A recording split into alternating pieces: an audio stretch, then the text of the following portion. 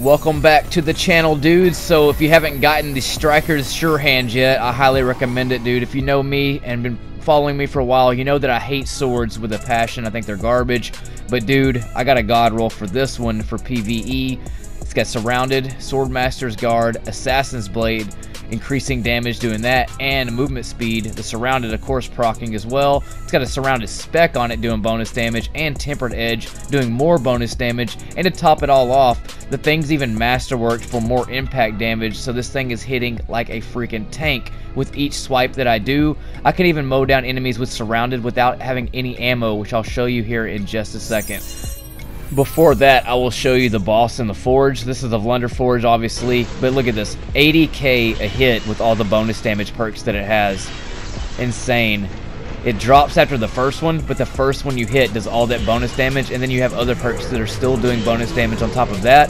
But when you have the full damage output going, it'll jump from the main hit of 40k to 46k, not counting the 3 other large numbers that are doing damage. So freaking god rolled for PvE for sure, dude. Maybe even PvP, but I don't know how well Surrounded will work in there. And I don't play a lot of PvP to even speak on it, but PvE for sure, dude. Look at this guy. I have no ammo right here. Just using the Surrounded on it and the Surrounded spec that I have on it right here. Just bust this dude in the face. I mean, the thing hits, man. The Surrounded spec procs, and it lingers as well. So bonus damage and lingering damage whenever it does fade away.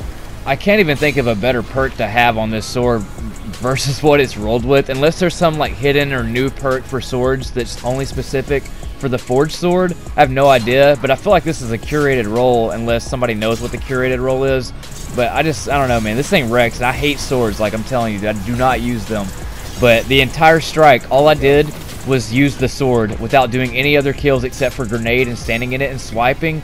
And by the end of the strike, I was able to outkill both the dudes. In fact, one guy left before it even like got finished. But by the end, 174, and 40 of those were grenade kills. So that's ridiculous for a sword, dude. That's nothing but walking around with no ammo, basically. So how do you get this sword? So of course you have to buy the bounty from 801 and get the ballistic log. So you need to do 2 forges and go buy that. Once you get that finished, you pick it up basically, and then it'll send you on the quest to go get it. So here's the easiest way that I'd found to do this. So you got to get a weapon core obtained and then kill 25 Cabal.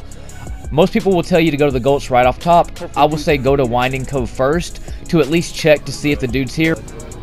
And of course he was, so I was able to knock out the weapon core right off the bat. Just walk down, jump off the bridge right here and just pop it, get it. And then after that, I didn't really want to go to the Gulch, so what I recommend doing is just drive over to Firebase Hades. You can either fast travel to Winding Cove, or you could go to the Gulch. There's people there. But if you want to fast travel back to Winding Cove, then drive to Firebase Hades. I just went in this bottom lost sector right here, so just jump down in there. You'll kill more than 25 in here. So by the time you get it done, you'll have this part finished. But make sure that you don't melt the boss right away. Pick him away until he keeps summoning more adds. Otherwise, you won't get the 25 kills in this lost sector. But this is just the quickest way that I thought to do it right off top. So let's go in there and get it, and then kill him at the end. But don't kill him right away. After that, you got to defeat 50 enemies and then 5 powerful enemies. Just go to the Dreaming City. Wait for the war to happen in front of the Blind Well door entrance. It usually happens all the time, and you don't have to have ammo for this. So I just bought the Eagle Talon, the Black Talon, and just basically did that. And then you gotta get sword multi-kills, so just do the same thing. Just stay in the same location, get your Black Talon out, go to work, whatever sword, it doesn't really matter. Like I said, you don't have to have ammo because you can still hit them with it. Alright, so after that, you need to do your frame, so the seeds.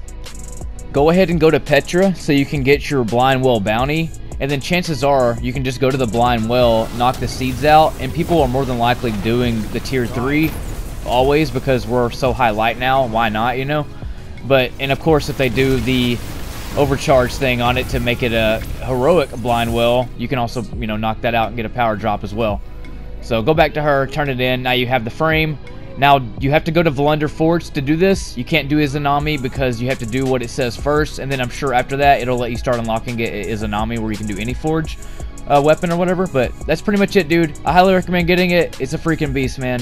Take my advice on that. Hopefully you'll get that god roll, the same roll that I did. Y'all take it easy, bros. I'll catch y'all next time in space. And since it is Christmas, Merry Christmas, dudes, and have a blessed New Year.